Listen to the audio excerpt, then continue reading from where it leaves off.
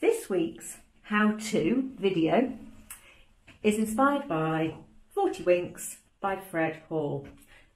You'll need to be able to see the image to create your art. Find a piece of card. I've used a bit of old cereal box and that'll be your base. Then you need to get any old bits of paper, recycling, wrapping paper, sweet wrappers, old magazines, anything you can find, and you'll need 3 piles of colour: blue, green and yellow, because for the moment we're going to ignore the donkey.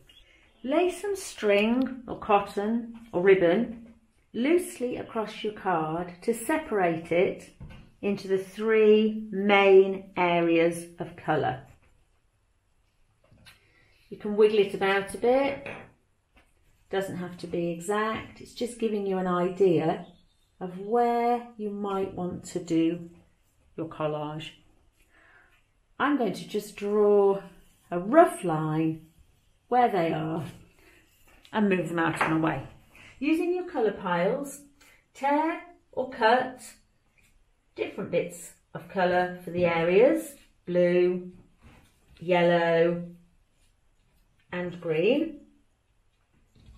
Don't worry about it too much, you can rearrange them, you can play with them, you can see how it might look. You've now created an abstract version of 40 Winks, and it'll probably look quite different to the original. Mine does. I've also left quite a few gaps. I don't mind those, but you can choose to fill them in if you want. Now it's time to have some fun. Look through some old magazines, birthday cards, whatever you've got, and find an image or some text that you can use in place of the donkey. I've used a picture of Florence Nightingale and a flood warning sign. Now it's time to glue it all down and cut yourself a little frame out of card so that it finishes your piece off. And there you have it.